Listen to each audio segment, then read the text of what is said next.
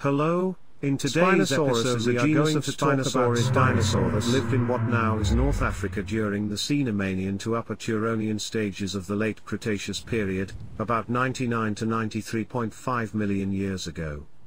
This genus was known first from Egyptian remains discovered in 1912 and described by German paleontologist Ernst Stromer in 1915. The original remains were destroyed in World War II, but additional material has come to light in the early 21st century. Spinosaurus is known to have eaten fish, and most scientists believe that it hunted both terrestrial and aquatic prey. Evidence suggests that it was highly semi-aquatic, and lived both on land and in water much like modern crocodilians do.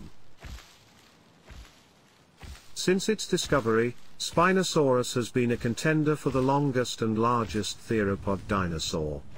Its length estimates vary between 11 meters up to 18 meters in length, and weight estimates are between 4 metric tons up to even 21 metric tons. It was as long as average modern-day humpback whale, but weight was only half of it.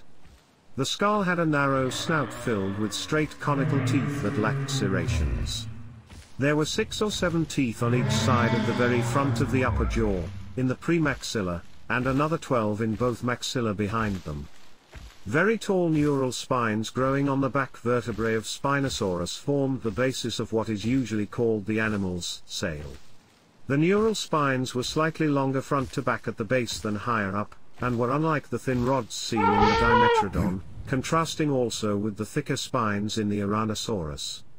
The sail may be an analogue of the sail of the Permian synapsid Dimetrodon, which lived before the dinosaurs even appeared, produced by convergent evolution, meaning that they both evolved the sail independently.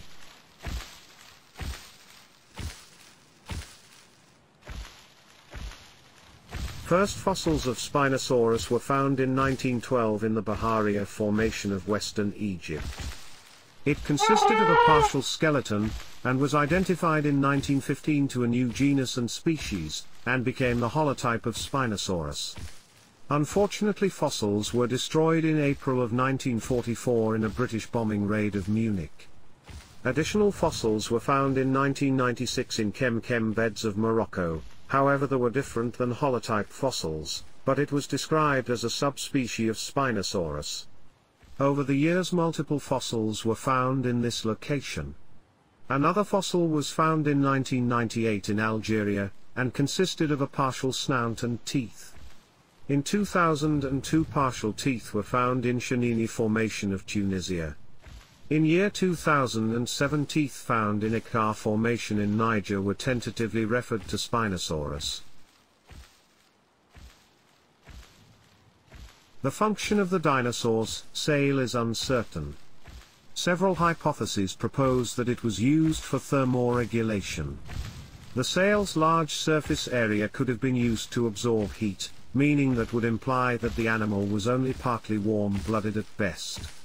It's also possible it was used in opposite way, meaning it was used to radiate excess heat from the body, giving the sail same function as modern-day elephant ears. It's because of Haldane's principle, that says that large animals face greater problems of dissipating excess heat at higher temperatures than gaining it at lower.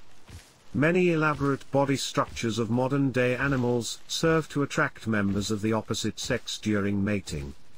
It is possible that the sail of Spinosaurus was used for courtship, in a way similar to a peacock's tail. Scientists speculate that the size of the neural spines may have differed between males and females. It is unclear whether Spinosaurus was primarily a terrestrial predator or a piscivore, as indicated by its elongated jaws, conical teeth and raised nostrils, similar to that of a modern-day crocodile. It is believed that it led a semi-aquatic lifestyle, hunting both on land and in water. It is speculated that Spinosaur had pressure receptors in its snout, allowing it to hold its snout underwater, and detect swimming prey without seeing it. Studies also discovered that Spinosaurus was not able to fully submerge in water, meaning that it was only able to hunt in shallow water. The way its body was built also refutes the idea that Spinosaurus was a chase predator. Its hunting habits were probably similar to that of modern-day alligators and crocodiles, remaining in water for long periods of time while hunting.